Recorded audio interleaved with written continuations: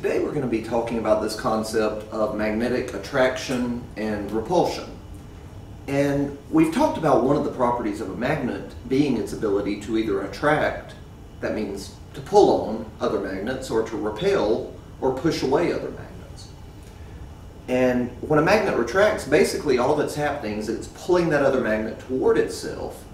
And this happens as a result of the magnetic poles. Each magnet has a north pole and a south pole that have to do with the way the electrons in the atoms are lined up.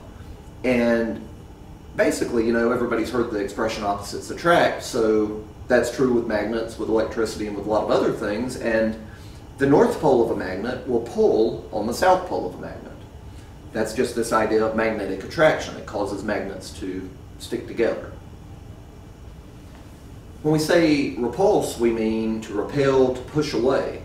And magnets repel each other when like poles are facing each other.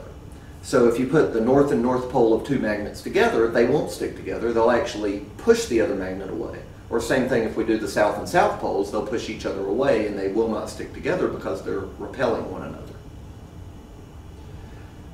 We can look at examples of magnets, and anytime you see two magnets, we like to use bar magnets for these illustrations because the poles are often labeled on them and different colored, and it's really easy to see.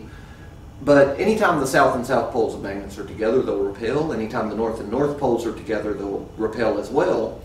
But if we have north and south, regardless of types of magnets, size of magnets, those magnets will want to stick together.